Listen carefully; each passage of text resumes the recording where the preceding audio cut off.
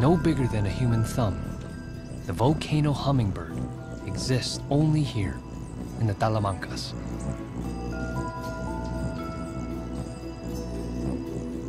She weighs barely as much as a penny and feeds in the shrubs on the tiny mountain flowers that suit her miniature bill.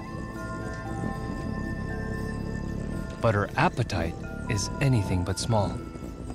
She has to replenish 12,000 calories a day.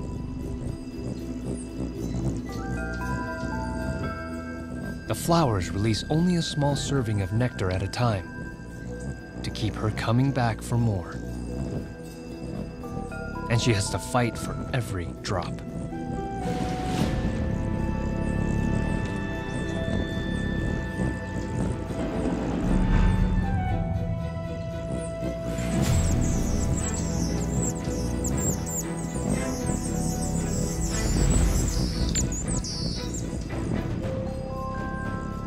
The volcano hummingbird's ancestors moved up to these peaks to carve out territory above the more crowded lowland forests.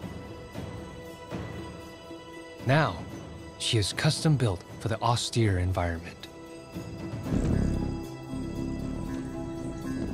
For her tenacity, the mountain rewards her with her own little world of pint-sized flowers.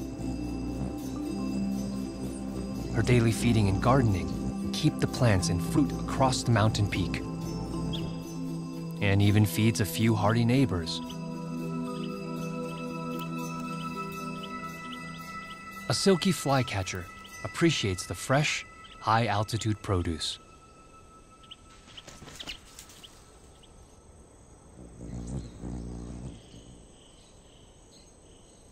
During mating season, male volcano hummingbirds will ascend as high as 11,000 feet and perch in the open to attract females with their iridescent gorgets. But after mating, he heads off to more comfortable climates, leaving the female to do the rigorous work of nesting above the clouds.